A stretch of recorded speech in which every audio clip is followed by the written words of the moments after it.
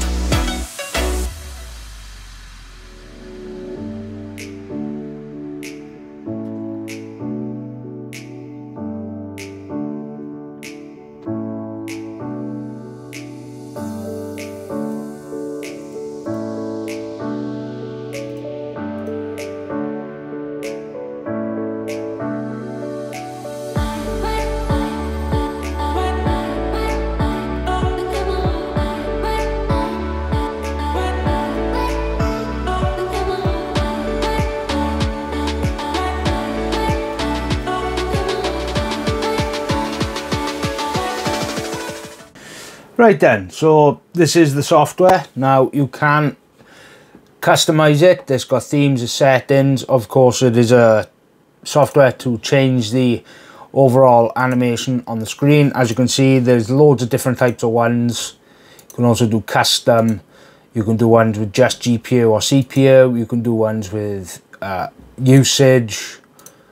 You can pretty much customize it. You can put your own pictures in it. You can put your own font, anything. Like you see by there, I've got mine set by here for WELSHYTECH, which has the GPU and CPU temp, but also has the usages, and then it has the time, and of course my logo in the background. Now, as for customization, what you do is go here, you go to device, and then device, this one by here, you can update the ROM, which means you can download different animations like GIFs, or however you pronounce it. And then theme, which is by here.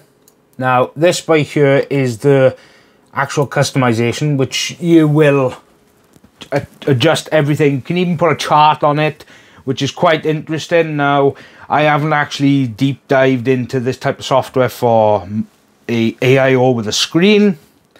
I did it a little bit when it came to the MSI AIO, but I didn't have it for a long time, so I couldn't really actually go deep into the software. Now I've had a good go of the software, and as far as I can tell, the software is solid. There's no problems with it. Now yes, there is a bit of a delay between the screen and the software, but it's only a few seconds of a difference, and the way you can actually customize it, I think, is very good.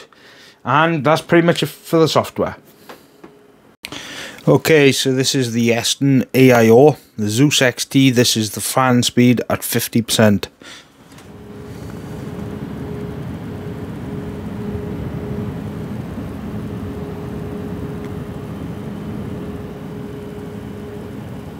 You can hear it. 100% fan speed.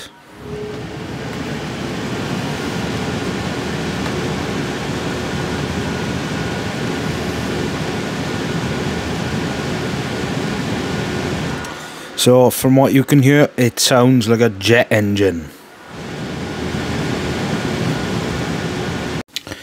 Okay, so is there any noise coming from the pump? Well, let's find out, because this pump is only 3-pin PWM control, so it is gonna 100% at all times. So here is the pump speed noise.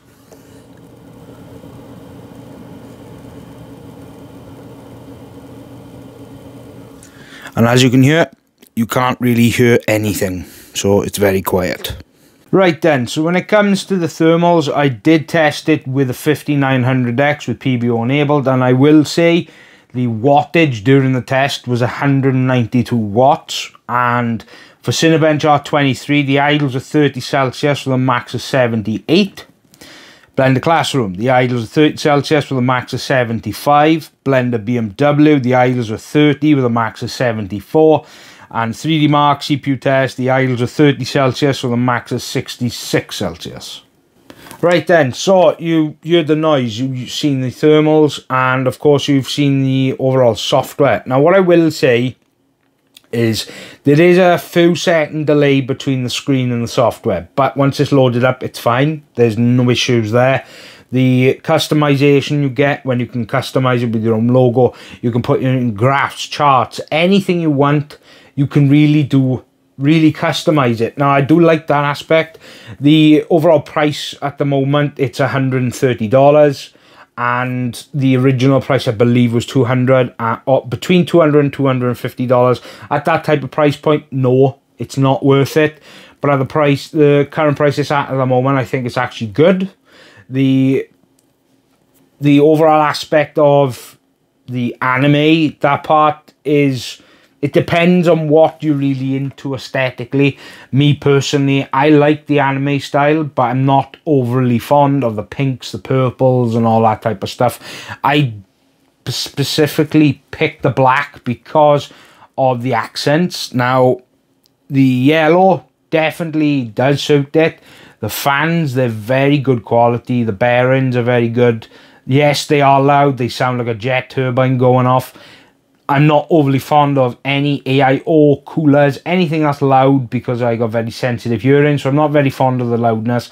But at 50%, it's not bad. It is audible, but you could live with it. I could live with it, certainly, so that's just, you know, one of them things. One thing I'd probably say is I do not like the length of the USB 2 cable that goes down to the USB header on your motherboard. It's very short, so I had to tuck it between my graphics card down towards that. Where it comes to building and stuff, that aesthetic is not going to look pleasing. I don't care what anyone says that I didn't like. I wish it would have had a couple, maybe an inch or two more of cable length, and at least then you could have routed the back. But other than that, it was fine to use. The RGB is good. I like the screen. The screen looks fine. It's an LCD, but at that kind of resolution, it does look very crisp. So obviously that's one good thing. The thermals, it performed well. The 5900X I got in here personally has brought down some AIOs and coolers to its knees, so it handled it no problem, you know. But obviously when I did the testing, the ambient air in the room was at 16 Celsius, and it did rise about 2 degrees, so make sure you put that into consideration as well. And of course when I started testing, the temperature outside did start to rise, because we're not in winter anymore, we are in spring, so the temperatures are going to fluctuate, and of course that does affect the overall thermal compatibility of this, so make sure you bear that in mind. But what I'd like to say is a big thank you to Yeston. I've bugged them for a while to work with them, because I do like their graphics cards, the aesthetics primarily. I think they look really cool. And I thought AIO, that is definitely something we could work together on. And I hope, well actually I pray, that maybe if this video does well, they might consider sending me a card.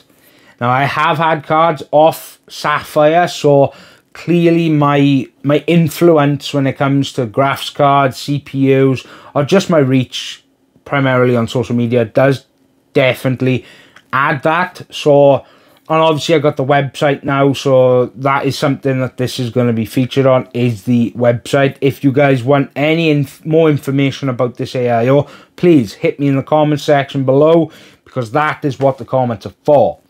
So yeah, look, it's a good AIO. I love the aesthetics. I like the screen. The software is very easy to use. It's good, customizable.